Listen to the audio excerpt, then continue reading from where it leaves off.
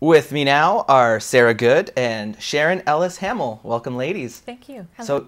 So you're here to talk about the Caring Dads program. So let's start and tell our viewers a little bit about what the program actually is. Sure.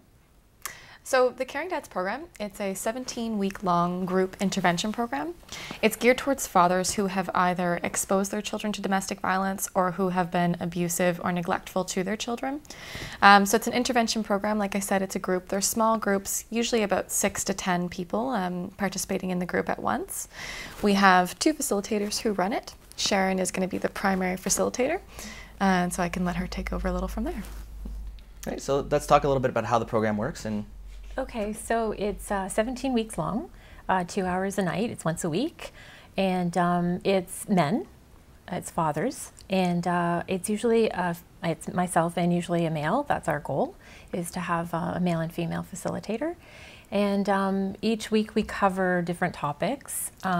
It's sort of the goal of it is for fathers to build a better relationship with their children, and then in turn that helps build a better relationship with their children's mother. Some of the topics we cover are learning to kind of ways to handle frustration. As I said, it's child-centered, so it's just different tips and things that you can do to build a better relationship. Absolutely. And although this program is brand new to Cornwall, it does have a good pedigree. It originated in London, and it was developed by a team of psychologists as well as child protection workers. That's right. Yeah. Right? So there's a proven track record. There is a proven track record, and we've actually been lucky. We had one of the founders of the program come in and do a group, Train the Trainers, in February, and we just had him come back last week, and we trained 20 more people in the area. So we've built up quite a bit of a pool of qualified facilitators within the area. And Sharon, you talked about the goal, and I think at the end of the day, it's really to address a different side of domestic violence, because there are a lot of programs for women and children, sure, especially after the fact, but not so much for men right now. Mm-hmm. Often men are really sort of pushed aside in these situations. So it's one of the few things really in Cornwall that addresses that. And so how can men become a part of this if they think they need it, the program? How can they join up? Well, they can contact Sarah. Absolutely. So we do have a phone number that they can contact for more information. The phone number is 613-662-7192. There's an email, so it's caringdads@sdccornwall.ca. We can make all that available.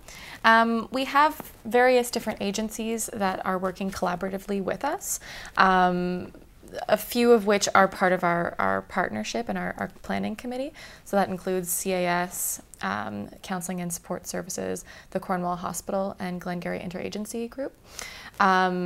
So you can get information from any of them, but there are also a number of different agencies within town who have access to pamphlets and referral forms if somebody did want to be referred by a professional, or if they're seeing somebody already and they want to get a little bit more information without the plunge of calling and speaking to us directly. Absolutely, and it's important to note as well that the program is completely voluntary. Yes. It is, and free. And free, that's and free. For sure. Yes. Now, we have about a minute left. This is a 1-year pilot project. The first one has begun. 4 more on the way, but the future is a little unclear. That's right. That's right. So we got funding this year through the Ontario Trillium Foundation through a seed grant.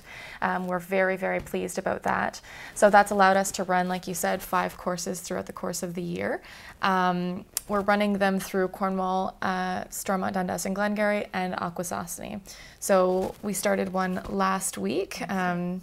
Not much feedback on that. We've only had 1 session. However, we are going to be starting the next 2 in late October, and then 2 more again in late February, early March.